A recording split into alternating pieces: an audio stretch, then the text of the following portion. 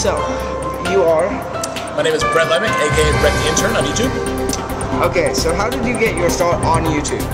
I started YouTube, must have been 7 years ago, back when I didn't have TV for a summer, so I started making internet videos and sort of got in the community. You know, I was a big fan of Shay Carl, Dave Days, Lisa Nova, and all the big people. Yeah, I was watching them on Blog TV. I was a big fan. Blog TV? Yeah, it's a live webcam show, and then yeah, I just started watching them and became one of them.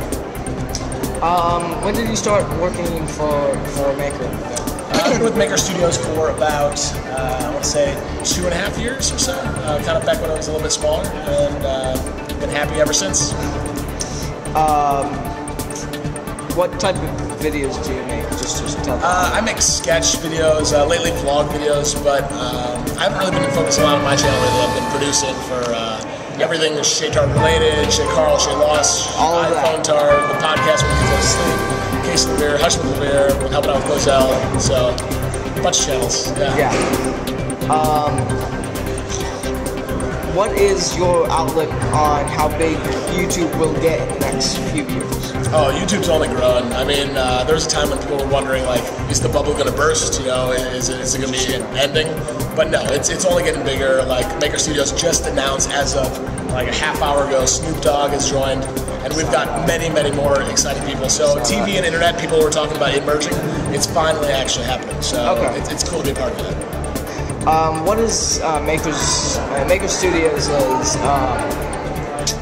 like influence on YouTube itself?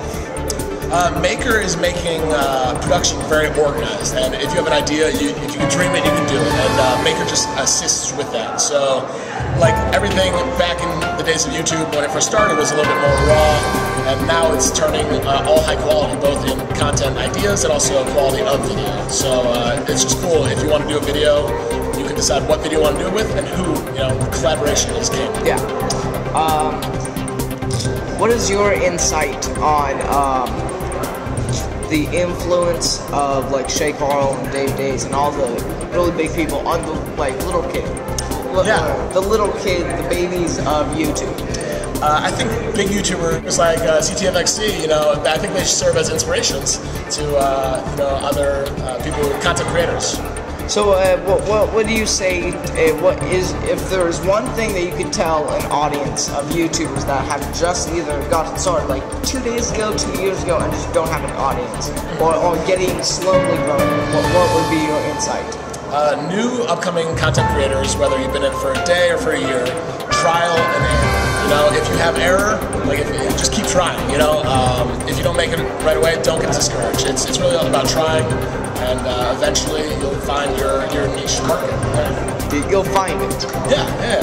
And would you say that if something is not working for you now, try something else and then go back to it, or just scratch the entire idea? If it's not working, try something new. Like just at Maker Studios, I started off doing a bit more talent-related things, and for me, you know, I wasn't that wasn't right for me at the moment. So I started producing, and I started doing other things. So.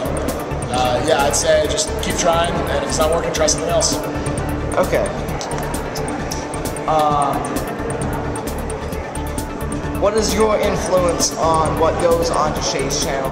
So my influence on Shay's channel? Yeah, Shay's and Colette's and Casey's and. You know, so Shay pretty much, you know, has control over everything. You know, I'm just there to help. So if he wants, hey, I want to bungee jump off of a bridge. So my job is to find where's that bridge? Is this safe? How much is it? Is it in the budget? But sometimes I also brainstorm. So like we've got upcoming videos that are a lot of fun, which you know, as producer, I mean I can't share yet. But I just thought of them, and I surprised Shay. He found out what the video was when we pressed record.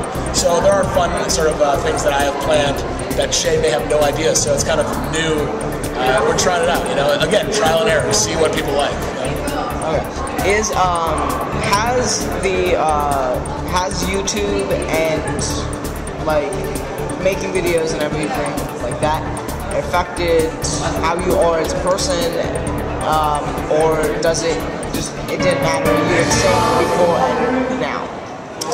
Making YouTube videos. YouTube and making YouTube videos has really made me come out of my shell, really. Learning how to vlog and learning how to talk to others, you can do it, you know, in your room. Yes, I suggest interacting with others in person, but just getting your voice and trying things out. I've been all sorts of people on YouTube. If you look at all my channel, all my videos, I private a lot. But you'll see like a crazy version of me, a little shy version of me swearing a whole lot, and now I'm just kind of me. You know, now I'm family friendly. I don't need to prove myself to anyone. So it took years, but I got to sort of shape who I am, and that's what I like about YouTube. It gave me that outlet to do that. Okay. So what? Do you remember the day that you started YouTube? Yeah, it was the summer I was interning for the Jerry Springer Show, and yeah, that was before I interned at Conan. I came out to LA to intern at the Internet Show. Yeah, really? I mean, Brett the Intern. Yeah, I've interned pretty much everywhere. Really? So in Chicago, I was interning for the Jerry Springer Show, and I remember the first day I just started getting footage behind the scenes. So yeah. So you got footage there, and then when exactly did you realize that? Oh my God, people are watching this. Pretty much when I remember getting my first video that had like 200 views, and I was like, that's crazy. Like, imagine this room. Like, I was looking at my bedroom, 200 people in here watching me. Like, that was a lot. Like it was crazy. 200 people are looking at me, and I just remember seeing that number. I was so excited. Now, you know, people are getting, 5,000, 10,000, 100,000, and then, I did a video at the station, got 4 million, and it's like, I can't even comprehend it. Like, I was excited by 200. So you keep, like, sort of raising the bar for yourself, trying to beat what you've done prior to that. What was your reaction when you got your first comment? First comment, I was excited. I knew it was a stranger, and they liked me. So it's just like instant improvement. And hate came too, but you just sort of deal with it, and you learn to live with it. But yeah. Okay. What is your advice for like? Okay. And I'm gonna head over in just a second. What is your advice for like somebody that has got so much hate and stuff?